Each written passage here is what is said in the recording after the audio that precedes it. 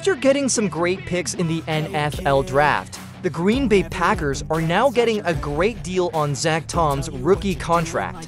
Bleacher reports Brad Gagnon looked through NFL lists to find the player on each team who makes the least amount of money. Gagnon told the Packers that Tom is one of the best deals in the NFL for a starter offensive lineman.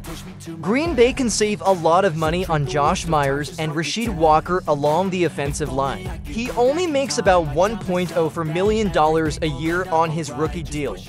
A lot of rising stars on cheap contracts were on the 2023 Packers team. But it won't be long before Brian Gutekunst, the general manager, has to agree to some pretty big deals. Zach Tom was an unexpectedly good draft. Before the 2022 NFL draft, Tom wasn't seen as a top athlete. He became one of the most reliable offensive tackles in the class, though, and did that for at least 2 seasons. While he was at Wake Forest, Tom had one of the most interesting job changes. As a reserve sophomore, he started at center but switched to left tackle the next year.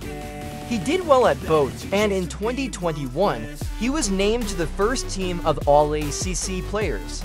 The Packers always look for people who can play a lot of different positions and are also strong. Tom also checked those boxes, even though he was too small.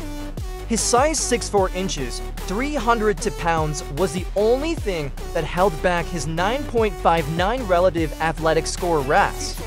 What happened was that the Packers picked Tom with their 4th-round pick. Not much happened with him as a rookie, but in 2023, he started all games at right tackle.